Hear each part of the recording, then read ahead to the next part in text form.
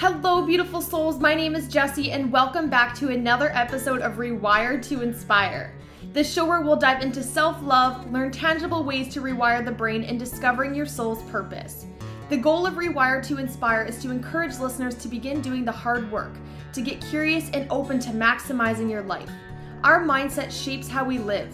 Depending on life events, traumas, and personal experiences, our mindsets are all vastly different. However, one thing we all have in common is the ability to rewire our mind, to change the narrative, and to pivot our lives. I hope you leave each episode with the belief that you are so worthy to live a life true to you. I look forward to chatting with you every single Tuesday and Thursday and helping you grow exponentially in all areas of your life. Without further ado, here's today's episode. Hello, beautiful souls, and welcome back to my podcast, Rewire to Inspire. I am your host, Jessie Brown, and I am so excited to be jumping on the microphone with you all for episode number 129.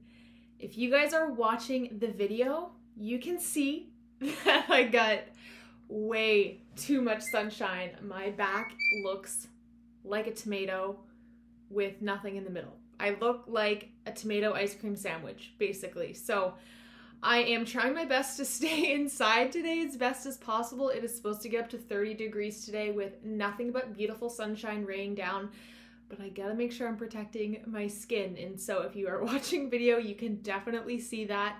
But nonetheless, you guys, I am so excited to be jumping on here, to be chatting with you all for today's episode. Thursday is gonna be super, super exciting, so stay tuned for that. We have our first ever guest coming on the show. And you guys, Thursday's guest is kind of a big deal. So you guys are going to love that. A lot of components that we're going to be talking about on Thursday have some similarities to what we're going to be talking about today, specifically around the conversation of fear. I wanted to chat with you guys today all about if you know your biggest internal fear. So when I say the words fear, what is the first thing that comes to your mind?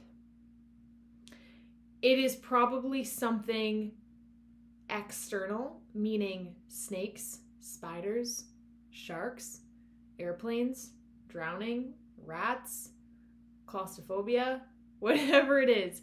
Your biggest fear is likely something that is external to you. It is an environmental thing. It is a physical thing that is outside of you that provokes fear within. And so those are examples of things that most of us would say when we're talking about our fears.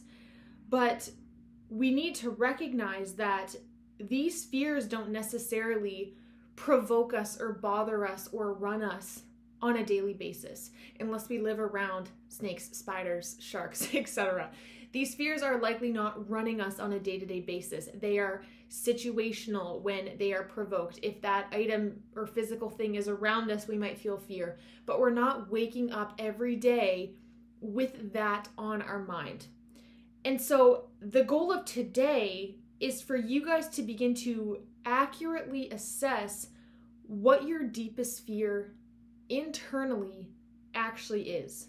The fears that are likely driving you subconsciously that you might even realize.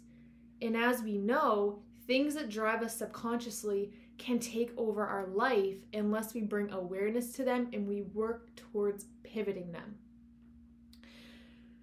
As you guys know, I've mentioned on here a few times, but if you don't, I am a one-on-one trauma-informed life/growth coach. So basically, I help folks from a trauma-informed perspective be able to unpack things from their past so they are able to cultivate the most fulfilling future possible. And a large part of coaching is helping clients begin to identify what their blind spots are, aka their internal fears. Just in the last month, I have been so grateful, and also shout out to, I have 5 clients right now that I'm working with. I have filled my roster. I started with 3, I upped it to 5. That is where I'm stopping for right now. I will definitely let you guys know when I am increasing that again. But for right now, that is where my tolerance is, so I'm able to still show up as best as possible in all areas of my life. But nonetheless, in the last 3 months, I've had the honor of working with so many incredible people. And there's 3 clients in specific that we have been able to get to the baseline of what their fears are in our sessions. These clients are now showing up differently because they have the awareness of what was running them on the back of their mind that they didn't consciously realize. The light bulbs that went off when we landed on the fear, the permission that they felt to switch their approach to life was admirable to witness. The thing is if we don't know what's controlling us, if we don't know how fear is running us, we're likely making choices and decisions and living in a way that might not actually be our truth. It might be a truth in some regard, but it's likely because you're trying to protect yourself. A fear is a fear because we've experienced it before and it has hurt us. We have seen that it can be hurtful, and so we've developed this block around it. But if we have a block around something that in the past was hurtful, but in the present moment is actually exactly what we need, we can actually be walking backwards instead of forward. And so now that these clients are able to consciously realize what they were subconsciously avoiding, they're now able to pivot and shift their lives accordingly to make sure that they notice that it's happening, they notice that it's there, but they're not allowing it to run them anymore. So you might be sitting there going, okay, amazing. What about me? How do I figure this out for myself? The biggest thing I need you guys to kind of assess for yourself right now is it is going to take work. It is going to take turning within. It is going to take being honest with self, because the way that we land on our fears and we land on our truths is we have to dig. We might need to dig into our past. We might need to explore areas that might be hard to explore. And so I definitely encourage you, if you think that your deepest fear might be something that is overwhelming, trying to do this with a trauma-informed coach, trying to do this with a trauma-informed counselor, with a therapist, with a friend, whoever it is, trying to do this in a safe space if you do not feel safe enough to do this alone. But it is vital that we dig, that we get curious while being gentle with ourselves.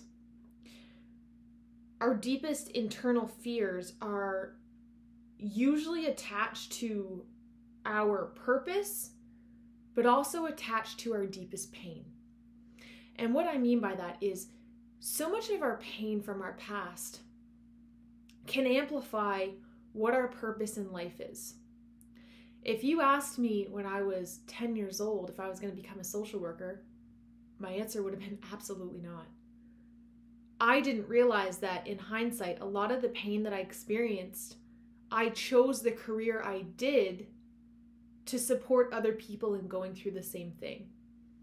A lot of our traumas and deepest pains can really aspire us towards a future that is in alignment, but we might not realize that if we haven't healed, if we haven't turned within, and if we haven't gotten curious about what it taught us. Is it giving you ignition to become better, to shift the societal mindset on that? Or are you maybe still in a place, which is okay, where your deepest pains and traumas are still kind of taking over your life? But who's to say that one day that might not pivot? So many of the greatest people that we know and we see and we study and we learn from, a lot of their work that they do is actually stemmed from pain. And if we don't recognize that, we're really looking up to people. We need to recognize that so much of what we do in our life is because of our experiences. It's what we've been shown. It's what we've been taught. It's what we've experienced. And so our deepest internal fears are almost always associated with your purpose that you are supposed to admire, you are supposed to work towards, or they are associated with your deepest pain that can, in hindsight, lead towards what your purpose is. So, for example, and I keep this anonymous as always, one of my clients' deepest fears was the fear that she was doing something wrong, she can do something wrong, she will do something wrong. If she takes action, a part of her brain goes, you're probably going to do something wrong, you're probably going to mess this up, somebody's not going to be happy with this. And so this client unfortunately had a very narcissistic mother who had brought in partners that in a lot of ways would verbally say things that still affects this client to this day. Things like, you're doing this wrong, you're doing that wrong, why are you this way, why are you that way? Which causes a lot of self-dissociation, because if someone's just telling you you're doing something wrong all the time, you're going to begin to question everything that you're doing. Because if someone from an outside perspective is telling you those things, especially from a young age, you haven't really built your identity yet or your truth yet. So you look up to adults at that age. And so if an adult is telling you that you are doing something wrong, you're going to believe it. And that's exactly what my client did. And it is of no fault of her own that this person decided to, in a lot of ways, subconsciously manipulate her to begin to form the identity that she's always doing something wrong. Guess how many areas of her life, and we might not even ever know this, she has held herself back because of that one person, that one voice, and multiple experiences from her mother that have shaped a belief and an internal fear within her that she is doing something wrong. This is why I like my coaching to come from that trauma-informed lens. If we just say, go grow, go become better, go do this, that, and the other thing, fantastic. But if we don't recognize how much our past plays a role in how we show up in the present, we will constantly feel behind. We will constantly feel like our path isn't aligning the way it's supposed to. We'll maybe feel like we're doing something wrong. We have a fear of what people will think. We need to begin to understand what is driving us. What is it? Is it a fear that's driving us? Is it a sense of wanting to prove people wrong? Is there spite behind what you're doing? We all have different motivators into what it is that we do, but I do truly believe, and I've come to realize, so much of it is because of fears that we have established from experiences in our lives. Pausing here. What do you think could be driving you subconsciously that you have either avoided, you don't want to admit to yourself? Somebody has narcissistically painted a picture that isn't even allowing you to have a clear vision? You guys, we all have experiences that shape how we are, how we respond. The question for today is for you to assess how much that is driving you. Do you know what your biggest internal fear is and the significance that comes from knowing what that is? How empowering it is to know what that is. Now that we've labeled the fear with this client, now that we've labeled and we've identified that she has a fear of doing something wrong, we're beginning the process of becoming friends with that fear, with rewiring it and using it as ignition instead of an anchor. We're working together so that she can begin to show her mind that through experiences, she's not always doing something wrong. How much her mind takes over and hijacks in those moments because it's had to in the past to get her through an experience. So my friend, right now listening, what is something that you potentially are avoiding even though you're super curious about it? For me, a lot of podcasting is ironic because so much of my life I had a fear of speaking. And I didn't realize that my fear was stemmed from, if I speak, I might get lashed out at.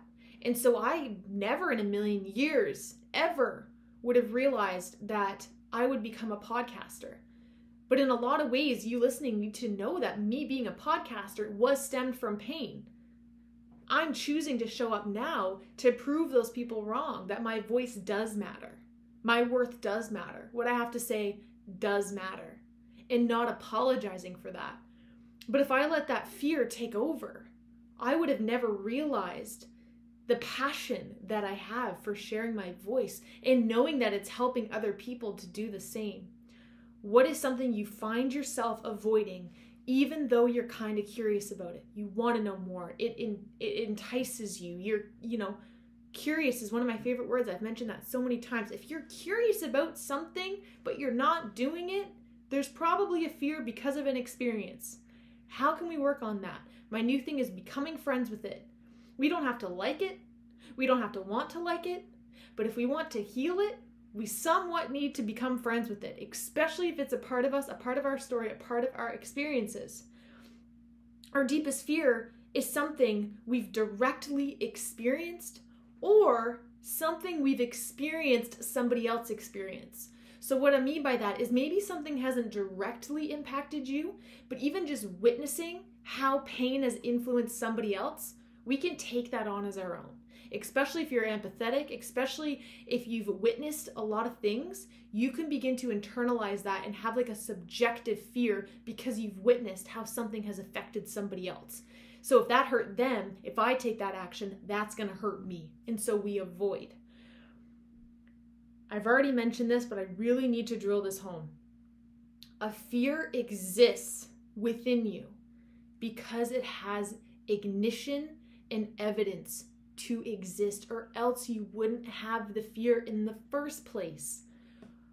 When I was coming up with today's episode, I'm like, how can I just make it be known? And every client that comes into my orbit, I'm like, you have a fear that is running you.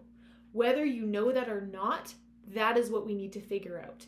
Because if you do not know and you have not identified what it is that's running you, it will continue to run you until we bring that into our conscious mind. If you look back at your life, what is something that you experienced or witnessed that you never want to feel again? You never want other people to feel that again. That fear is likely your purpose. With my client, she now has a big spot in her heart that is being guided to work towards helping youth have a different upbringing, have a different aspect of healing, have a different aspect of finding their magic, finding their purpose. That's not coincidental that when she was a youth, she didn't have that. Her fear is other youth going through similar experiences that she did. So she now has that awareness of what her fear was, and she can put that into her work. Now that I know what my fear is, I can put that into my work to teach other people how I healed from it, how I'm working through that. Imagine if we all faced our fears in a way, learned from them, and then educated other people about our experiences. So much of our life is spent avoiding the things we don't want to do, we don't have to do, we're scared of. But what if those are actually the things that you're meant to do? What if those are the things that you're supposed to do? Don't let fear drive you anymore. It is there to remind you that pain has existed. It is there to help you. It is there to give you clues. But fear does not get to run your life, because it will. You will avoid things for the rest of your life until you identify what is running you and what you're truly running away from. Now, is this an easy thing to do?